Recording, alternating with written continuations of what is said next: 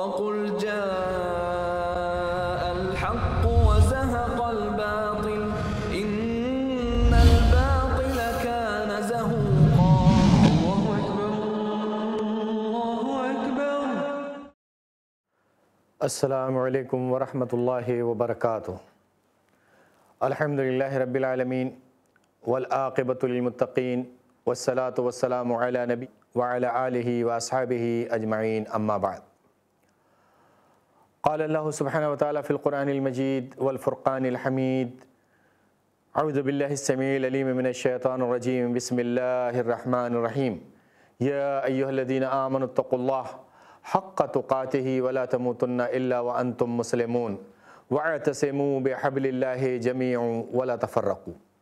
یا ایہا الناس اتقوا ربکم الذی خلقکم من نفس واحدہ وخلق منها زوجها وبث منهما رجالا كثيرا ونساء واتقوا الله الذي تساءلون به والارحام ان الله كان عليكم رقيبا. وقال الله سبحانه وتعالى في مقام آخر انه من يشرك بالله فقد حرم الله عليهم جنة ومأواه النار وما للظالمين من انصار. وقال رسول الله صلی اللہ علیہ وسلم من مات یشرک باللہ شیئا دخل النار. ناظرین اکرام، ابھی جو میں نے قرآن کی آخری آیت تلاوت کی اور نبی کریم صلی اللہ علیہ وسلم کا فرمان آپ کے سامنے رکھا، ان دونوں سے واضح ہے کہ آج میرا اس مختصر وقت میں موضوع کیا ہے. وہ ہے شرک کے نقصانات. اللہ وحدہ لا شریک سے دعا ہے کہ اللہ وحدہ لا شریک مجھے حق کہنے، آپ سب کو حق سننے اور ہم سب کو حق پر عمل کرنے کی توفیق عطا فرمائے. آمین والحمدللہ رب العالمین. ابھی جو میں نے قرآن کی آیت تلاوت کی اس کا مفہوم سماعت فرمائیں. اللہ وحدہ لا شریک نے ارشاد فرمایا اللہ کے ساتھ شرک مت کرو. انہو من یشرک باللہ فقد حرم اللہ علیہم جنہ. اگر کسی نے اللہ کے ساتھ شرک کیا، ایسے شخص پر اللہ وحدہ لا شریک نے جنت کو حرام قرار دیا ہے. ومأواہ النار، اور ایسے ظالموں کا کوئی ومأواہ النار، ان کا ٹھکانہ جہنم ہے. وما للظالمین من انصار، اور ایسے ظالموں کا کوئی مددگار نہیں ہوگا. میں نے نبی کریم صلی اللہ علیہ وسلم کا فرمان آپ کے سامنے رکھا.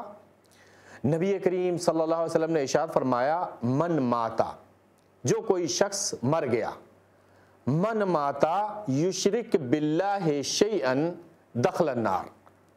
آدمی کا انتقال ہوا، انتقال ہونے کے بعد اگر وہ شرک پر تھا، اس دنیا میں شرک پر تھا، من ماتا یشرک باللہ شیئا، اگر اللہ کے ساتھ شرک کرتا تھا، کسی بھی چیز میں شرک کرتا تھا، تو کیا ہوگا؟ دخل النار. یہ اللہ کا فرمان پہلے، پھر اس کے بعد نبی کریم صلی اللہ علیہ وسلم کا فرمان. اللہ کا قرآن اور نبی کریم صلی اللہ علیہ وسلم کا فرمان دونوں سے یہ واضح ہو گیا کہ مشرک جو ہے وہ جہنم میں جائے گا، جنت میں نہیں جا سکتا ہے.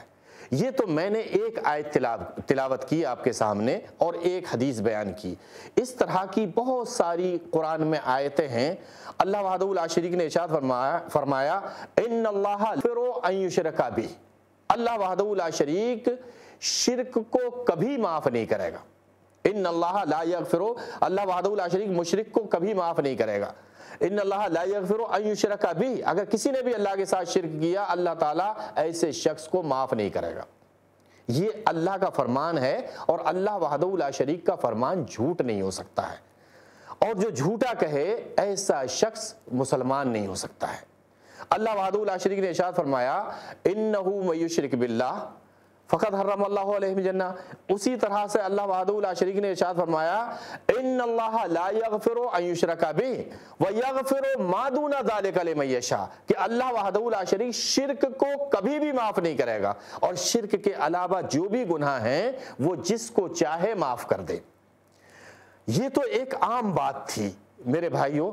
اللہ وحدہ لا شریک نے قرآن کریم میں خصوصی طور پر اپنے نبی محمد رسول اللہ صلی اللہ علیہ وسلم کو مخاطب کرتے ہوئے ارشاد فرمایا کہ اے محمد صلی اللہ علیہ وسلم لئن اشرکت لیحبطن عملک ولا تکونن من الخاسرین، کہ اے محمد صلی اللہ علیہ وسلم اگر آپ نے بھی شرک کیا تو آپ کے بھی عمل ضائع و برباد ہو جائیں گے اور آپ نقصان اٹھانے والوں میں ہو جائیں گے۔ یہ تو اکیلے محمد صلی اللہ علیہ وسلم تھے، اس کے علاوہ اللہ وحدہ لا شریک نے ایک جگہ تقریباً 18 نبیوں کا تذکرہ کیا اور ان کے بارے میں ارشاد فرمایا اشرکوا لحبط عنہم ما کانوا یعملون، اگر یہ انبیاء جو ہیں اگر یہ بھی شرک کرتے تو ہم ان کے بھی عملوں کو ضائع و برباد کر دیتے اور یہ بھی نقصان اٹھانے والوں میں ہو جاتے۔ اللہ وحدہ لا شریک نے ایک جگہ ارشاد فرمایا کہ یا ایھا الذین آمنو، اے ایمان والو، انما المشرکون نجس، مشرک جو ہے وہ نجس ہے، ناپاک ہے۔ انما المشرکون نجس فلا یقربوا المسجد الحرام بعد عامہم ھذا، تو اس سال کے بعد کوئی مشرک مسجد حرام کے پاس نہ جا پائے۔ لیکن افسوس آج مشرکوں نے کلمہ پڑھ لیا اور کلمہ پڑھنے کے بعد آج وہاں داخل ہوتے ہیں، پوری دنیا میں ساری زندگی شرک کرتے رہتے ہیں، لیکن حج بھی کرتے ہیں اور حج میں بھی شرکیہ کام کرتے ہیں۔ کیوں؟ کیونکہ کلمہ پڑھ لیا تھا، اس لیے تو آج اس طرح سے وہاں بھی داخل، اور یہ آج کی بات نہیں ہے، پہلے بھی جو مشرک ہوا کرتے تھے جب وہ حج کرتے تھے مشرک تو حج میں ایک تلبیہ پڑھتے تھے۔ ہاں آپ کو حیرت ہوتی ہوگی کہ مشرک بھی حج کرتے تھے، پہلے بھی رسول اللہ صلی اللہ علیہ وسلم کے زمانے میں بھی مشرک حج کیا کرتے تھے، اور وہ کیا پڑھا کرتے تھے؟ وہ تلبیہ جو آج کل ہم تلبیہ پڑھتے ہیں کہ لبیک اللہم لبیک لبیک لا شریک لک لبیک ان الحمد والنعمت لک والملک لا شریک لک، یہ تلبیہ عام حاجیوں کا ہوتا ہے۔ جتنے بھی حاجی وہاں جاتے ہیں یہ تلبیہ احرام باندھنے کے بعد یہ تلبیہ شروع کرتے ہیں، لیکن جو مشرکین مکہ تھے وہ تلبیہ میں ایک چھوٹی سی بات بڑھایا کرتے تھے، چھوٹی سی بات بڑھاتے تھے، اور وہ چھوٹی سی بات بڑھانے کی ہی وجہ سے ان کو مشرک قرار دیا گیا۔ اور وہ غلطی کیا تھی؟ وہ وہی غلطی تھی جو آج ہمارے معاشرے میں ہمارے مسلمان بھائی وہی غلطی کرتے ہیں جو پہلے وہ مشرک کیا کرتے تھے۔ تو ان میں اور ان میں کیا فرق ہوا؟ وہ کیا کہتے تھے؟ وہ جب تلبیہ پڑھتے تھے تو پڑھتے تھے لبیک اللہم لبیک لبیک لا شریک لک لبیک، یہاں تک تو صحیح پڑھتے تھے کہ لبیک اللہم لبیک لبیک لا شریک لک لبیک، یہاں تک صحیح پڑھتے تھے۔ یہاں کے بعد کہتے تھے الا شریکن ہوا لک، لیکن کچھ ایسے شریک ہیں جو تیرے ہی لیے ہیں، یعنی ان کے پاس جو کچھ بھی ہے وہ تیرا ہی عطا کیا ہوا ہے، تو نے ہی اس کو جو اختیار ان کے پاس ہیں وہ تو نے ہی ان کو وہ اختیارات دیے ہیں۔ کیا کہتے تھے؟ لبیک اللہم لبیک لبیک لا شریک لک لبیک، پھر کہتے تھے الا شریکن ہوا لک۔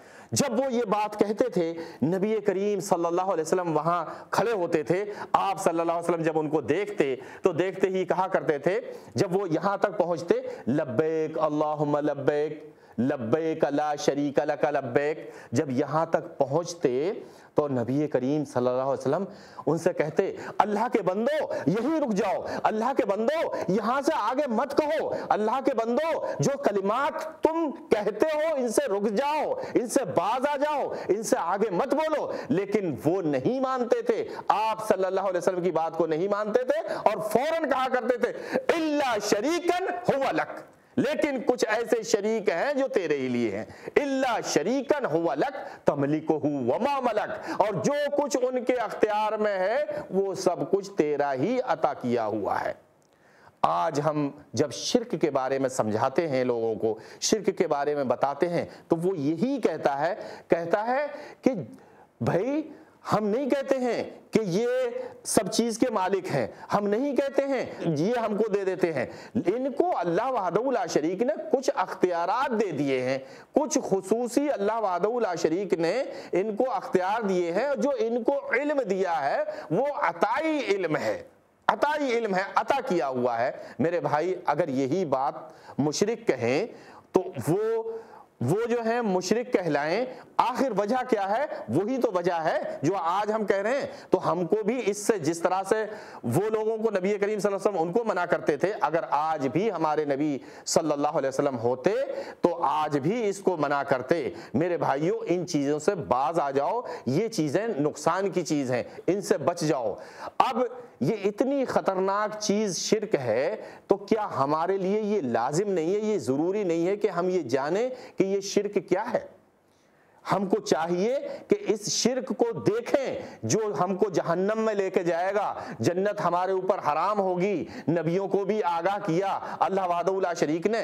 आपको मुख्तसर अंदाज में अगर मैं आपको समझाऊं तो शिर्क जो है ये अरबी का लफ्ज़ है, अरबी का लफ्ज़ है जिसका माना होता है साझेदारी, हिस्सेदारी, पार्टनरशिप।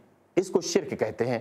और अगर शरीक जो होते हैं उनको, जब 4-6 आदमी शरीक हो जाते हैं किसी कारोबार में, उनको मुशरिक कहते हैं। आम दुनिया में अगर शरीक होते हैं लोग, उनको मुशरिक कहा जाता है। उन पर कोई गुनाह नहीं है, कोई गलत नहीं है, वो गलती पर नहीं है। क्यों? क्योंकि वो दुनियादारी है। दुनियादारी में साझेदारी करना, हिस्सेदारी करना, पार्टनरशिप करना ये जायज़ है। लेकिन यही पार्टनरशिप अगर हम इबादत में करते हैं, अल्लाह के साथ शिर्क करते हैं, तो यही वो शिर्क हो जाता है जो हमको जहन्नम में लेके जाएगा। और ये हराम है। अल्लाह की ज़ात में, उसकी सिफात में, उसके नामों में और उसकी इबादत में किसी दूसरे को हिस्सेदार और साझीदार बनाना ये शिर्क कहलाता है।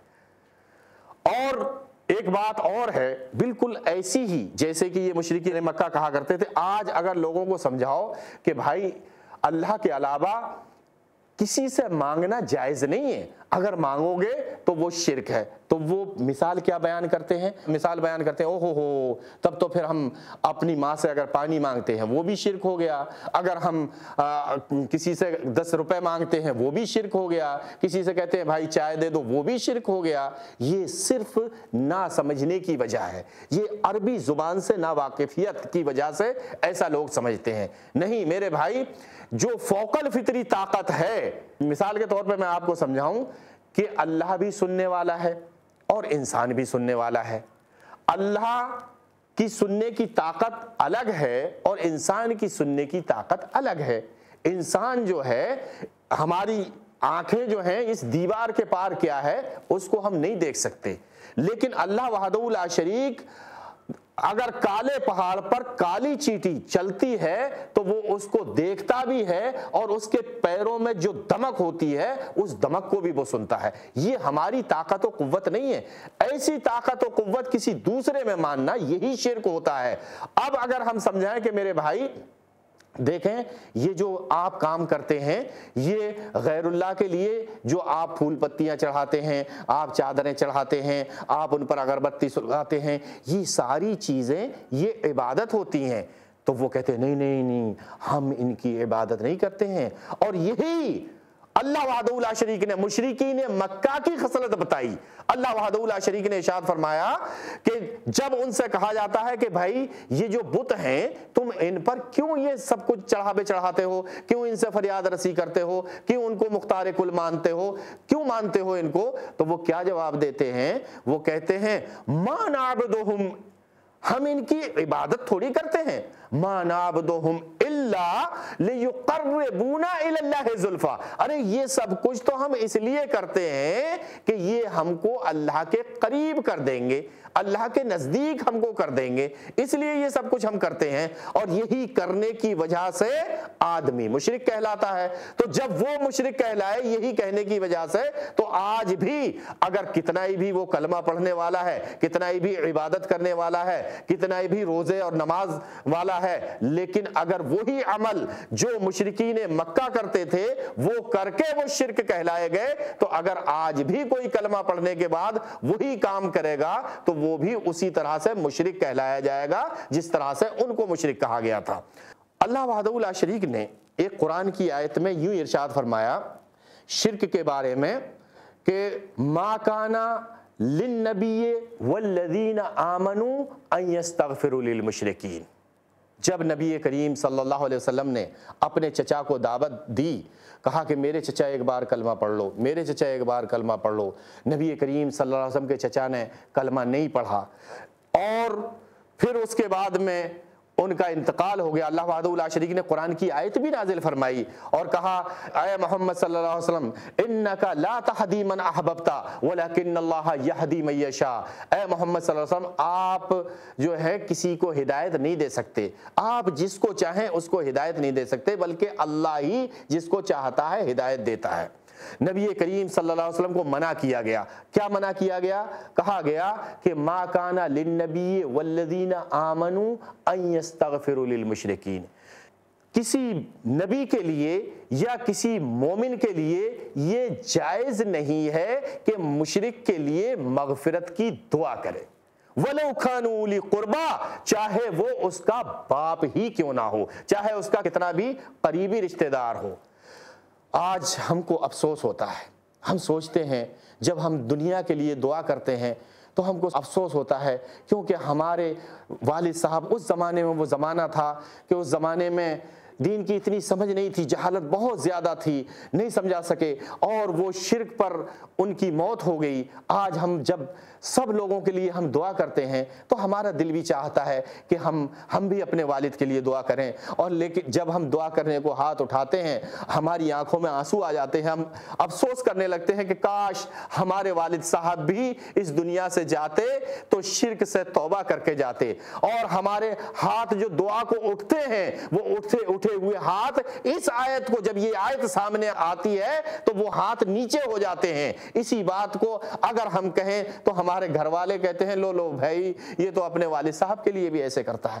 ایسی بات نہیں ہے، میں اپنی طرف سے نہیں کہتا ہوں، بلکہ یہ اللہ وحدہ لا شریک کا فرمان ہے اور اللہ کی بات جھوٹی نہیں ہو سکتی ہے۔ اللہ وحدہ لا شریک نے ارشاد فرمایا یا ایھا الناس، اے دنیا کے انسانوں، ان وعد اللہ حق، تمہارے رب کا وعدہ سچا ہے، فلا تغرنکم الحیات الدنیا، تو دنیا کی زندگی کہیں آپ کو دھوکے میں نہ ڈالے، ولا یغرنکم باللہ الغرور، اور فریب دینے والا شیطان تم کو فریب میں مبتلا نہ کرے۔ تو اللہ وحدہ لا شریک نے منع کیا ہے، ما کان للنبی والذین آمنوا، کسی نبی کے لیے یا مومن کے لیے یہ جائز نہیں ہے کہ کسی شرک کرنے والے کے لیے، کسی مشرک کے لیے مغفرت کی دعا کرے، وَلَوْ كَانُوا أُولِي قُرْبَىٰ، چاہے وہ اس کا باپ ہی کیوں نہ ہو۔ نبی کریم صلی اللہ علیہ وسلم نے ایک بار آپ صلی اللہ علیہ وسلم ڈھوک لگائے بیٹھے ہوئے تھے دیوار سے کہ ساتھ میں عمر رضی اللہ تعالیٰ عنہ، ابو بکر صدیق رضی اللہ تعالیٰ عنہ اور صحابی ساتھ میں بیٹھے ہوئے تھے کہ آپ صلی اللہ علیہ وسلم نے ارشاد فرمایا کہ الا انبئکم باکبر الکبائر، کیا میں تم کو بڑے بڑے گناہوں کے بارے میں نہ بتا دوں؟ اور جب وہ آپ صلی اللہ علیہ وسلم نے بتایا تو بتانے کا انداز کیا تھا؟ آپ صلی اللہ علیہ وسلم نے کہا، جب صحابیوں نے کہا بلا یا رسول اللہ، اے اللہ کے رسول ضرور بتائیے، تو آپ صلی اللہ علیہ وسلم نے ارشاد فرمایا الاشراک باللہ، اللہ کے ساتھ شرک کرنا، وعقوق الوالدین، اور اپنے ماں باپ کی نافرمانی کرنا، وشہادت الزور وقول الزور، جھوٹی بات کہنا اور جھوٹی گواہی دینا۔ اور یہ بات آپ صلی اللہ علیہ وسلم نے کہنے کے بعد جس دیوار سے آپ ڈھوک لگائے بیٹھے ہوئے تھے ہٹ گئے اس سے اور بار بار کہنا شروع کیا۔ اتنی بار کہا کہ صحابی کہتے ہیں کہ ہمارا دل چاہتا تھا کہ کاش اب نبی کریم صلی اللہ علیہ وسلم رک جائیں، اب آپ صلی اللہ علیہ وسلم خاموش ہو جائیں۔ ایک حدیث میں، حدیث قدسی ہے، نبی کریم صلی اللہ علیہ وسلم نے ارشاد فرمایا کہ اللہ وحدہ لا شریک ارشاد فرماتا ہے کہ یا ابن آدم، اے آدم کی اولاد، انک لاتیتنی بقراب الارض خطایا ثم لقیتنی لا تشرک بی شیئا لاتیتک بقرابها مغفرہ، کہ اے آدم کی اولاد، اگر تو مجھ سے پوری زمین و آسمان بھر کے گناہ لے کر میرے پاس آ جائے اور تو مجھ سے ایسی حالت میں ملے کہ تو نے میرے ساتھ شرک نہ کیا ہو، تو میں بھی تجھ سے ایسی ہی حالت میں ملوں گا، اتنی مغفرت کے ساتھ جتنے تو گناہ لے کر آئے گا اس سے زیادہ مغفرتوں کے ساتھ تجھ سے ملاقات کروں گا۔ لیکن شرط کیا ہے؟ شرط یہ ہے کہ تو نے میرے ساتھ شرک نہ کیا ہو۔ اگر شرک کرے گا تو پھر تجھ پر جنت حرام ہے اور ٹھکانہ کہاں ہے؟ جہنم ہے۔ تو کسی بھی شخص کے لیے، ابن آدم، کوئی بھی دنیا کا کوئی بھی انسان اگر شرک کرتا ہے اور شرک کرتے ہوئے اس کی موت ہو جاتی ہے تو اس کو اللہ سے ڈرتے رہنا چاہیے۔ میرے بھائیوں، جو بھی میری باتیں سن رہے ہیں اور جو دیکھ رہے ہیں، ان سب کو اور جن تک یہ پیغام پہنچے ان سب کے لیے یہ لازم ہے کہ یہ اللہ کا پیغام پہنچائیں، اللہ کا پیغام دوسروں تک بتائیں۔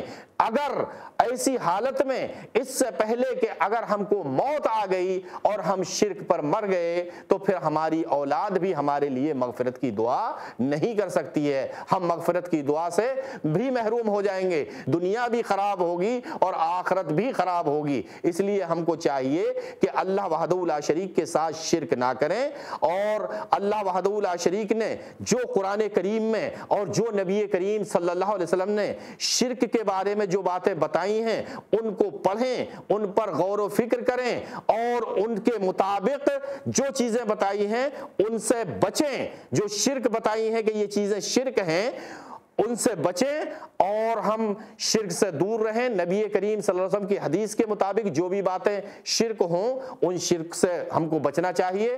ساری شرک کی برائیوں سے ہم خود بھی بچیں اور اپنے معاشرے کو بھی بچانے کی کوشش کریں۔ اللہ وحدہ لا شریک سے دعا ہے کہ اللہ وحدہ لا شریک ہمیں قرآن میں جہاں جہاں شرک کی آیتیں ہیں ان کو تلاش کرنے، پھر ان کو دوسروں تک پہنچانے اور ان پر عمل کرنے کی توفیق عطا فرمائے۔ یا رب یا ذل جلال والاکرام، جو ہمارے بھائی شرک کر رہے ہیں اے اللہ ان کو شرک سے بچا اور ان کو توحید پر قائم کر شرک سے بچنے کی توفیق عطا فرما۔ ربنا تقبل منا انک انت السمیع العلیم وتب علینا انک انت التواب الرحیم۔ ربنا آمنا بما انزلت واتبعنا الرسول فاکتبنا مع الشاہدین وما علینا الا البلاغ۔